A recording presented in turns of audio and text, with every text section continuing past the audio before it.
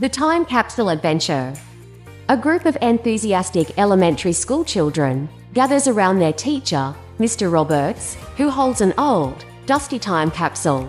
Mr. Roberts explains the concept of a time capsule to the children and reveals that it was buried by students 50 years ago.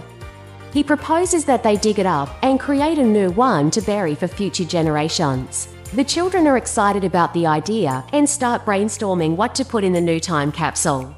They decide to make it a community project and involve their families and neighbours in gathering items that represent their lives and culture. The children, along with Mr. Roberts, embark on a series of adventures around the town to collect items for the time capsule. They visit a local farm to gather fresh produce, learn about sustainable agriculture, and meet the farmers who work there. Next, they visit a retirement home where they interview elderly residents about their memories and experiences living in the town.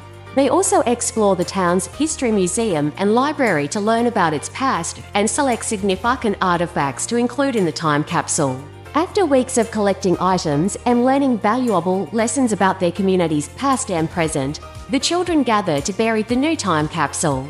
They invite the entire town to witness the ceremony, and each person adds a small memento or message to the capsule. As they lower the capsule into the ground, the children reflect on the importance of preserving their history and culture for future generations. The Time Capsule Adventure ends with a montage of the town's residents coming together to celebrate their shared identity and the bonds that unite them across generations. The time capsule is buried beneath a towering oak tree, surrounded by flowers and laughter.